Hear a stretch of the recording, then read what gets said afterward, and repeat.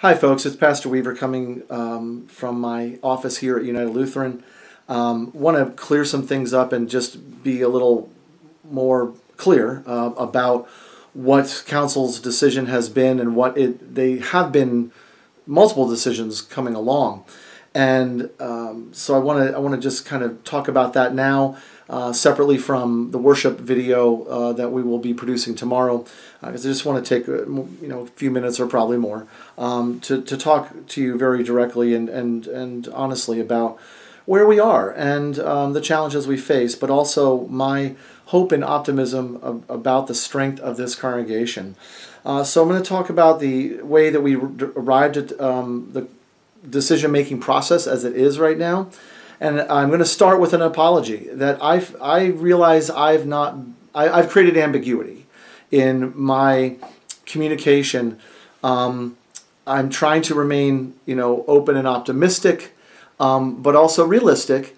And I know that when I put out a possible date of earliest possible, and say things like if all goes well, then it's quite natural for us all to get in our heads, well, Pastor said this is the date, that's what I'm going to assume. And I apologize for kind of leaving that open-ended. The truth is, here in the United States, in every state, and Pennsylvania is no different, things aren't going well.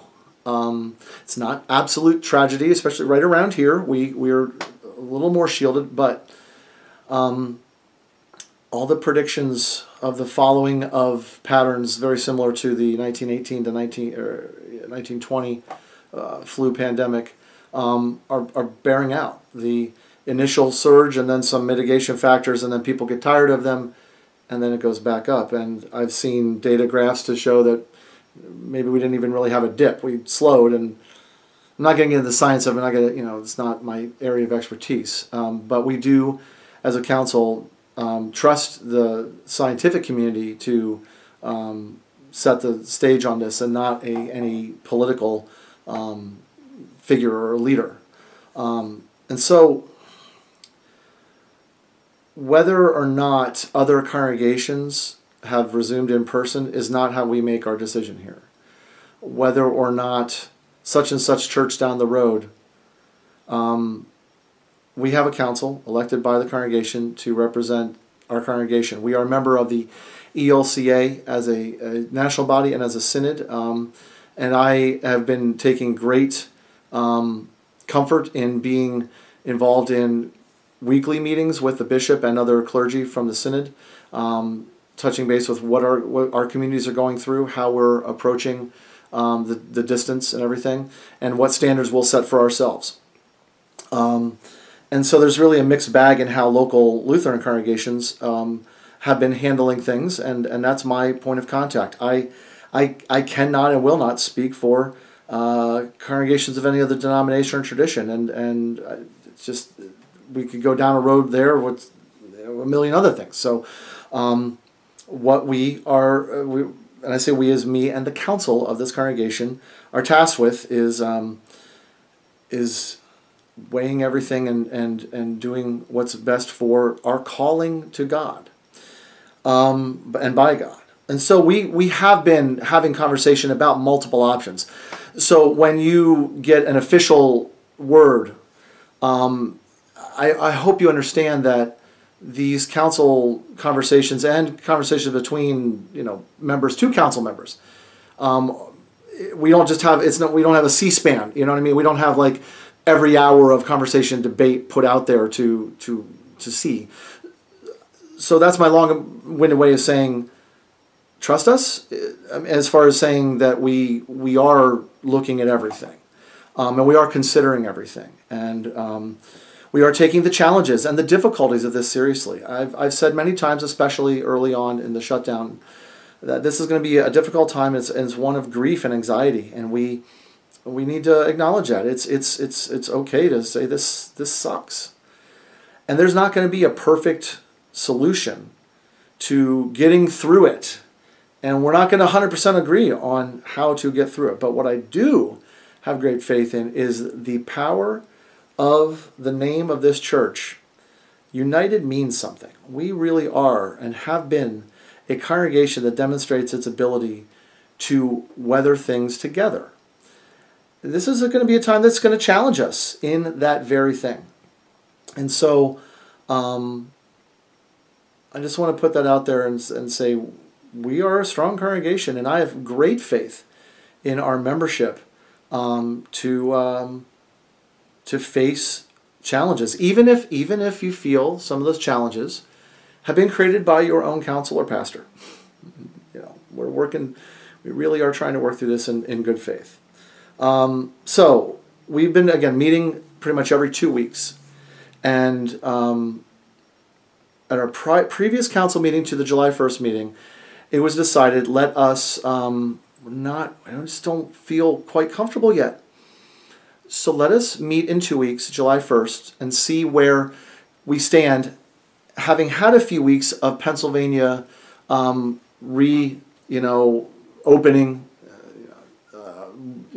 lessening some restrictions, and see if things improve. For a time, Pennsylvania had really been on the down curve, and it was really looking optimistic. I don't want to get too deep into it, but people aren't taking things seriously. Mitigation, as it stands, has been iffy, and people turned this into a political statement. And so, as we met on July 1st, we're meeting there on the day where we are seeing the news out Texas and Arizona. Now, that's not where we live, I know.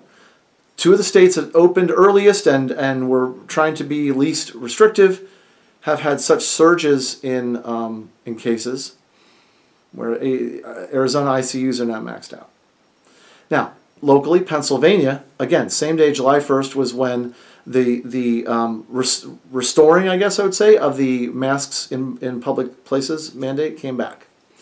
And so it wasn't exactly the day where we as the council felt that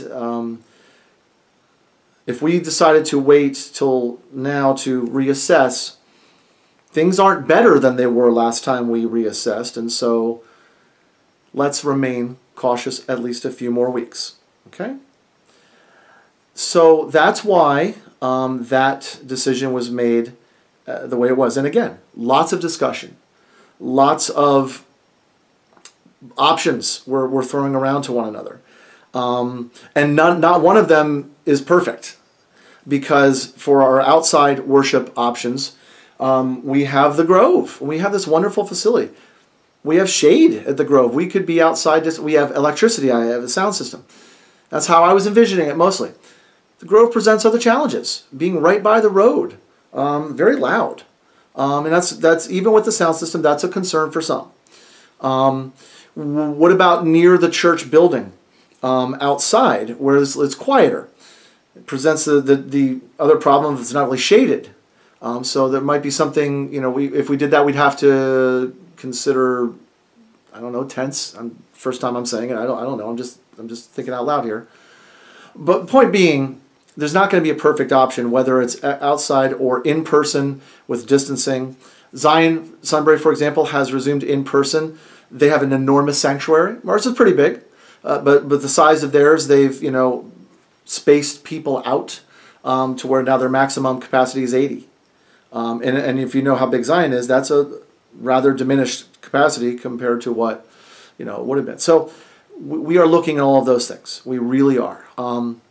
We are not taking these decisions lightly or cavalierly, or without believing that it's going to be hard, or that there's going to be grief, or that there's going to be frustration. I mean, that's probably all of our collective most common emotion right now is we're frustrated. I just want to assure you that those of us still voting in favor of postponing resuming in-person worship, we are also frustrated, okay? We are your brothers and sisters in Christ, and we want what's best for God's church. And so we will be meeting again. Now it's going to be in 3 weeks, and I will tell you exactly why. And this, I knew months and months ago that when this time came, it would be something that some of you might take issue with, and I'm just going to have to live with that. I'm taking my summer vacation. and we will be out of town on July 26th. Now, I've decided to do worship that day with the online presence because I can take my laptop anywhere, and I'm going to. And I'll have my guitar with me, give Judy that week off. So we will be doing our distanced worship. I struggled with whether or not to even take my summer vacation. It feels strange. Both members of council and our bishop and others have been encouraging me to do it. Take your time. But I will still be leading worship. What that means is that's not a possible date to resume in person if that were to be the decision. And so we will be meeting July 22nd as a council. And the earliest possible, and I want to be clear again, would be August 2nd at this point. Now, many congregations, and I know you can say, some have opened. Some had decided a month ago to not even consider in person till September 1st, August. So we have been trying to take it as opposed to an immediate, resuming of in person versus a let's decide for months down the road to really be safe. We've tried to take it every couple weeks and reassess. And I realize there's pros and cons to that. The pro is we don't lock ourselves into a decision, but also the con is it's leaving everybody with a, well, when? Well, we don't know yet. And I understand that creates its own, folks, I really, truly am right there with you with that feeling. So that's where we are right now. You may notice that I'm trying to choose my words very carefully here, and I probably should do that more often. But I'm refusing to say closed and open because I'm going to keep reiterating what I said early, and our national bishop says so eloquently. The Church of Jesus Christ is never closed. The church is not a building or facility. The church is the people. Now, that's not to say it wasn't important for United Lutheran to build this facility so many years ago to be a gathering place, not undermining the vitality of that. But in different times, we're called to be creative. And we're called to, with challenges that we haven't faced in our lifetimes in this way. So while things will not be ideal or how we expect them or how we remember them or, let's be honest, how we just want them, because we just want this to be over, the church is a place that calls us to engage the world and to struggle and to deal with it. We will get through it only if we're united and together and acknowledge one another's pain and frustration, but also give each other the benefit of the doubt in trying our hardest. So I feel like I've talked long enough here. If you've listened this far, this is where we are. We are not closed. We haven't been. And I know there are people that are not digitally connected and they are being left out in a way. And that's something that we're sad about. We are trying to find a balance of all the hard decisions. There's no perfect answer. But please pray for me, pray for your counsel, pray for one another, and know that we are keeping you as a congregation, as a community in prayer as well, and that this is something we're struggling with. So I hope that helps.